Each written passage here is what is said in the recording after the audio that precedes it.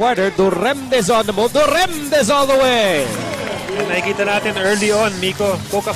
Duremdes gets the offensive rebound. He fires and scores. 12 points for Kenneth Duremdes. On the move. All the way. Boy, Captain Marbel is all business today.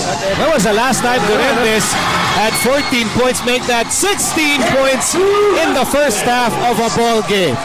He's put on his cape, and up and away goes the former PBA MVP with 16 first half points. Pinag-iisipan niya, dumag yung mga pabuelong pag-grip ng bola. Pero at the last minute, sabi niya, wag na lang.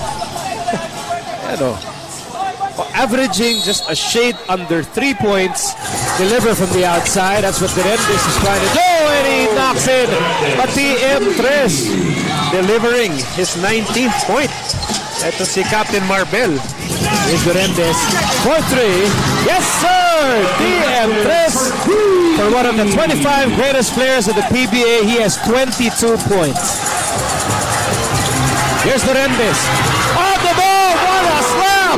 When was the last time we saw Kenneth Duremdes coasting in for a slam dunk? He has 24 points. That's the right thing to do, Miko. Struggling in the half court. Push dapat yung bola. Fast break points. Slam dunk nga yun para kay Captain Marbel. Ginebra up by a precarious point.